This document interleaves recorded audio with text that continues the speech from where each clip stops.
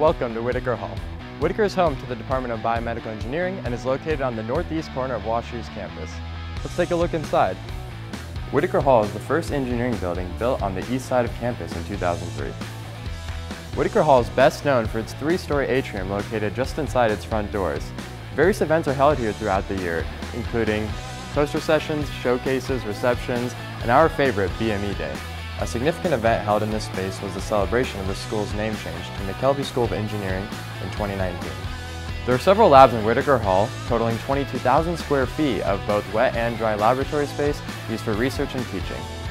Research includes developing a brain-machine interface, engineering nanoparticles for vaccine delivery, imaging probes for detection of cancer, and developing models of cell receptors that regulate cardiac disease and neurodegeneration. Whitaker Hall is connected to Jubal Hall via this bridge.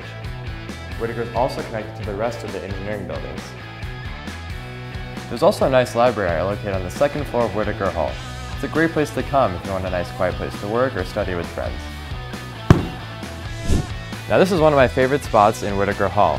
While it might just look like an ordinary classroom, this is where me and my friends watched the Kansas Jayhawks from my hometown win the 2022 College Basketball Championship. You will also find the Whitaker Auditorium where a number of events are held throughout the year, including our Engineering Awards Honor Ceremony in the spring.